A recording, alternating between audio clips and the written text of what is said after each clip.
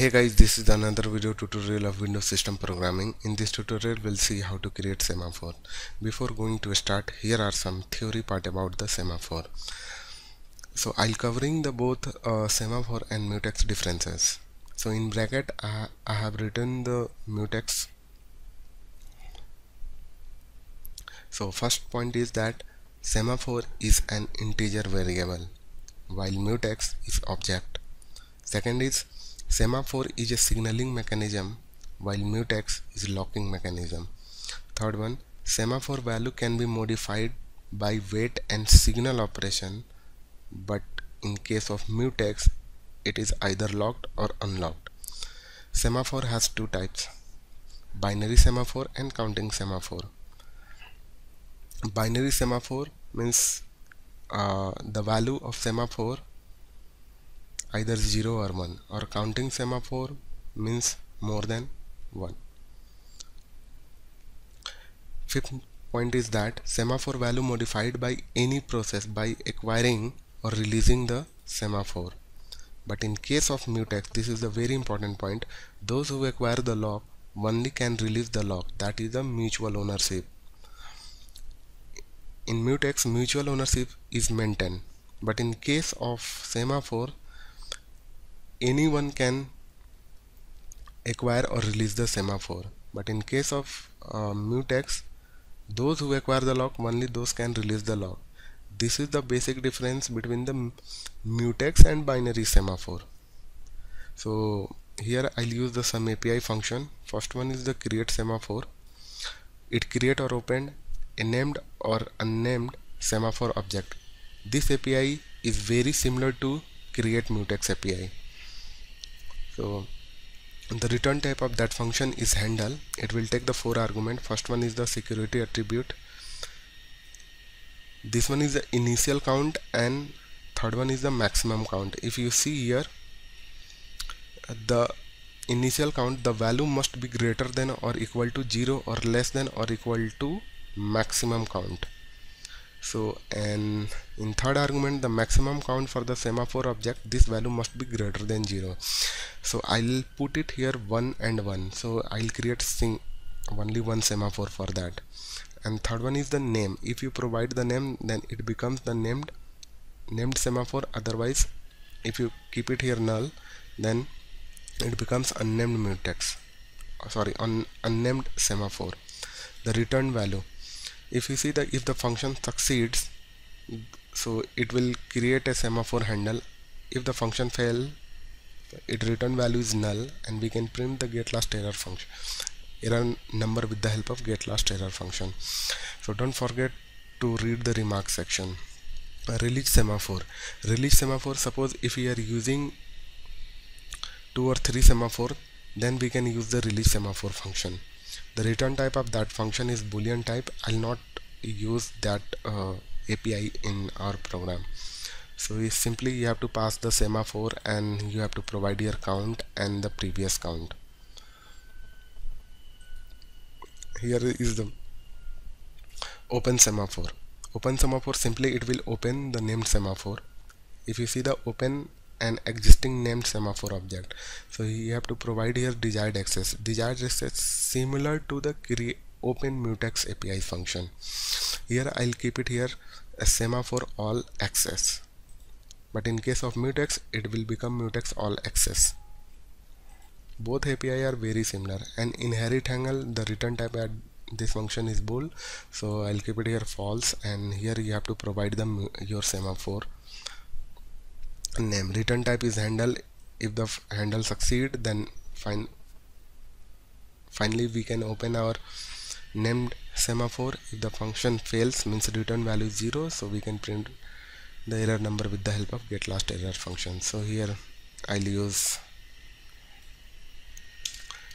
create one handle for that.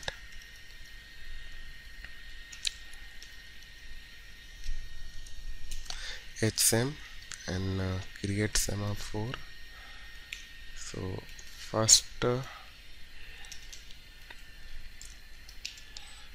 API security attribute, so I'll put it here null. Initial count 1 and maximum count 1, and simple. I'm creating the unnamed mutex. So check the condition,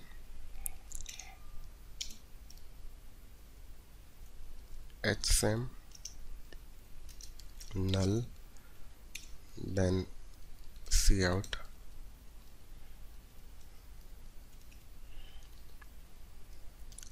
and we can print the error number with the help of get last error function.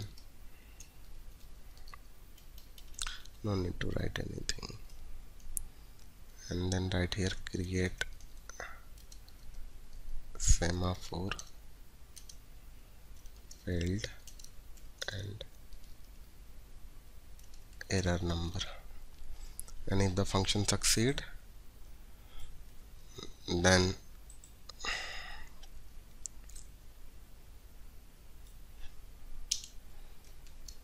success, and we have to use here CloseHandle API function because the return type of that function is handle, so we have to pass that handle. So this was the basic program. This is the basic program of how to create semaphore. So build our project.